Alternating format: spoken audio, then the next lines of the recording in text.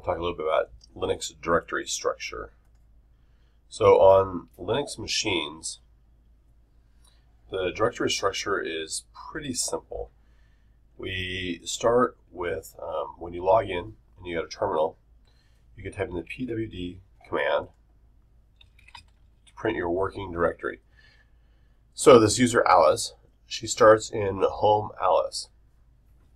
Now, if she looks at her directory using the ls command, she can see there's a public HTML directory in there. If she does ls -l, she can see that in list format, and ls -al, see all files in list format. So what we'll notice here is that the directories are marked in blue. They have a D in front of them when you're looking at these file listing. And regular files, they have a dash right here. The period directory is actually a link that takes you back to your current directory. So if you are in the home Alice directory and you go into the dot directory, or single period, you will still be in the same directory. The dot directory takes you to your parent directory. So the home Alice directory is inside of the home directory, which is inside of the regular slash directory. So if Alice wanted to move, she could use the cd command for change directory. So type cd dot and type in pwd. I can see that we are still in the home Alice directory because the dot took us to the same directory.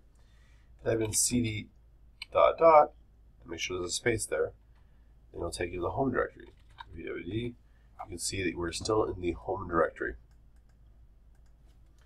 Also, if she types in cd dot from here, she'll go to the main slash directory, sometimes called the root directory, but it's not usually the best name to call it. And type in pwd, and you can see you're in the slash directory. From here, she can move back into the home directory and then into the Alice directory. So type in cd home and cd Alice to get all the way back into her home Alice directory. If you wanted to move through two directories at once, you can also do that. You can type in cd space dot slash dot, which will take you to the home directory and then to the slash directory. Right here, we can see we're in this directory. She can also jump two directories inward. cd home slash Alice, which will take her to the home directory and then to the Alice directory. You can see that we are in home Alice again. What we'll notice though is that every time she does a cd command, or every time the cd command is entered, it begins with the name of the directory first. If you wanted to move around directories and you were not in the correct directory, this wouldn't work. So when we typed in cd home, when we're in the slash directory, it moved in the home directory. If she types it right now, it says no such file or directory. If she's in the Alice directory, and she types in cd Alice, it'll also say no such file or directory because there is no Alice directory in the current directory. If she wanted to type in cd home slash Alice, once again, we're not in a directory that has a home directory in it, and that home directory does not have an Alice directory in it, so it will not work. However, because she is in this home Alice directory, if she wanted to get into the home Alice directory, she could use an absolute reference to the directory. This right here is relative. It's relative based on where she's currently at. With a / in front of it, you can use an absolute directory. So if you do cd / home Alice, then it will start from the slash directory, go to the home directory, and then the Alice directory. And that works. You can also do cd / home to go directly to the home directory, or you can do cd / to go to the slash directory. Any one of these things work. Once you're in the slash directory, obviously you can move in the home directory because it's there.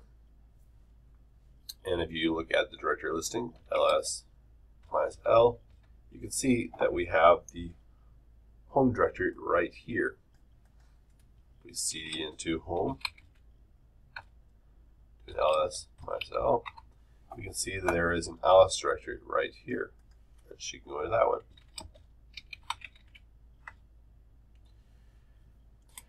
Not only is it possible to jump through multiple directories one direction, you can actually do multiple directories going up and down the tree. From the Alice directory, if she wanted to, you could see there was a home directory that she was in, and there's a media directory, there's user and var. Maybe she wants to go to cd ///var. That will take her down 2 directories to the slash directory and then to the var directory. You can see how that worked because that was a relative thing. She could have used an absolute path name, cd/var, to go directly there. That would work. From here, if she wanted to get back to the Alice directory, she could type in cd/home/Alice, and that would take her back. Or she could do cd:/home/Alice to go down and then up. Now, if you try the same exact command again, it would not work because she is not in a directory that will allow her to get there. She could, however, do cd://home/Alice, which would take her right back to where she was at in the home Alice directory. It's important to keep in mind that some references are relative, such as this one, and some are absolute, such as the one with the slash in the front. If we go down to the slash directory and take a look around, we can see what major directories are here. The boot directory stores a lot of boot files. It stores the kernel and other important things like your initial RAM disk, which has drivers that you might need at boot time. Dev stores devices. The etc directory stores a lot of main configuration files. The home directory stores all the user files. Media is a directory that stores automatically mounted devices. So if you put in a CD drive or a USB drive and it automatically mounts it and makes it available to you, then it will be stored in here. I'll link in there. MNT is where usually you manually mount your own stuff. Opt is for a lot of optional software. So some packages, such as maybe Oracle, might be stored in here. Proc is a little bit strange. It is a interface to the kernel where you can see kernel values and set kernel values. There are a lot of files in here that are 0-byte files. They appear to be completely empty, but if you look at the contents of the files, they have all kinds of information in them. The root directory is the home directory of the root user. The run directory has information files for running things. The SRV directory is for services. The idea is if you are serving web pages or FTP pages or other things like that, you might create a directory in here and use it. However, in practical use, I haven't seen it ever used. Most people store everything in the var directory below. Sys has a lot of system things. It talks about devices. It's kind of, it's a directory you probably won't ever use. But device things. USR has all your regular user software. So if you install packages, then they are stored usually in the USR directory. And you'll see there are symbolic links. bin, lib, lib64, and sbin. They're all pointing into the USR directory. Bin is for your binary publicly usable files. sbin is for files run by the super user, but not normal users. Lib and lib64 are for your libraries that you might need. And they're all in the USR directory.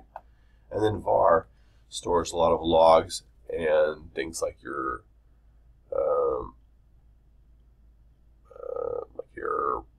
print spools and your mail spools, and a lot of things like web pages are also stored in here.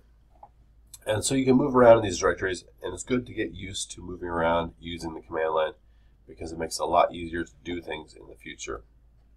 Remember, use the cd command to change directories. You can always use the pwd command to figure out where you are.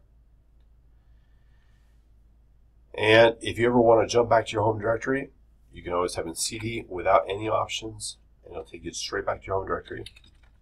Or you can type in cd space and a tilde, which will also take you back to your home directory. And that is directory navigation and directory structure.